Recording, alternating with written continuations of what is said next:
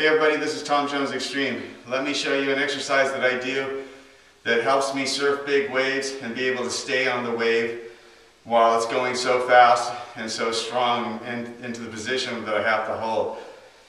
What we like to do is we like to call this bear on the ball.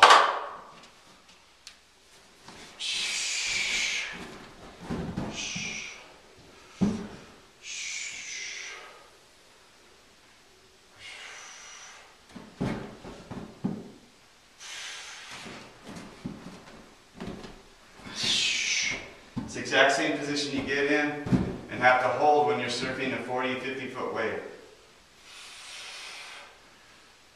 And what I like to do is once I get my balance on it, I like to do squats.